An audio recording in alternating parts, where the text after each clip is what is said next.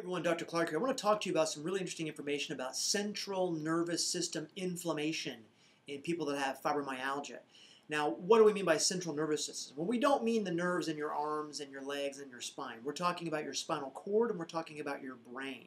There's a lot of research to show definitively, without question, that the brains of people that have been diagnosed with fibromyalgia, they process pain abnormally. Now, the next question that we should ask is, well, why do they do that? What's something that could cause that?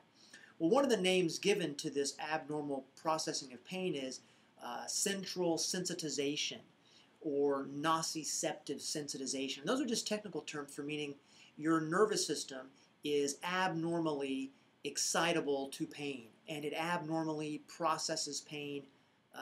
It's hypersensitive to pain, I guess is the best way to look at it. There's a lot of other subtleties of that, but that's the basic idea. Now, one of the things that we know that can do that is if you've got inflammation in your body, right? Inflammation in your body will definitely sensitize your pain nerves to send pain. But you can also get a sensitization inside your brain in those pain circuits there. And a good way to think about central sensitization is like this, like kind of in math terms. If you have central sensitization, as most people with fibromyalgia do, then 1 + 1 = 10. Or 1 + 0 = 10, which means your pain system can get really good at firing and keep on firing even though there's no tissue damage happening. So what we're talking about is some chemical, metabolic, immune system mechanisms. And there's a very interesting abstract that was presented at a conference, but was published in the European Journal of Pain a couple of years ago.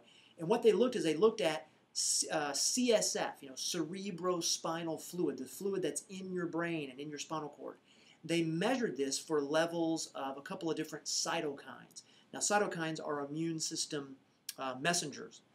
And what they measured was for a cytokine called tumor necrosis factor alpha, or TNF-alpha. And it's just for you guys that may know, it's a Th1 stimulator. They looked for that, and they looked for interleukin 8. Now, what they did is they didn't look at for actual levels of it, because it was very difficult to determine. What they looked was an indirect marker called mRNA. And the takeaway message is this. What they found is that in people with fibromyalgia, they had a much higher level of tumor necrosis factor alpha in their cerebrospinal fluid, and it was strongly associated with fatigue. Okay, strongly associated with fatigue. Now, some of the hallmarks of fibromyalgia, if your doctor is current and if you want to know, is you basically got to have like this little triad. You've got to have widespread pain, you got to have fatigue, and you have to have sleep problems. Now, fatigue is one of the big things that fibromyalgia does to a person.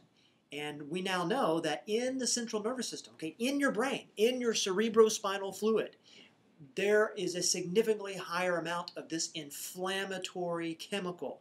It's one of the very first studies, if not the first study, to show that this is what's happening. Now, does it explain everything that's going on with you? No.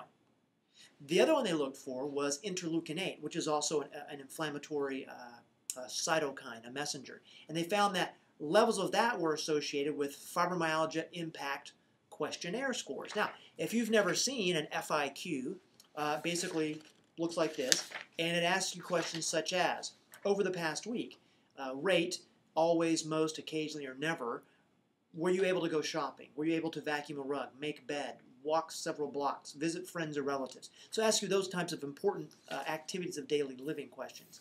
And then it asks you to kind of rate, how tired have you been, how nervous or anxious have you felt?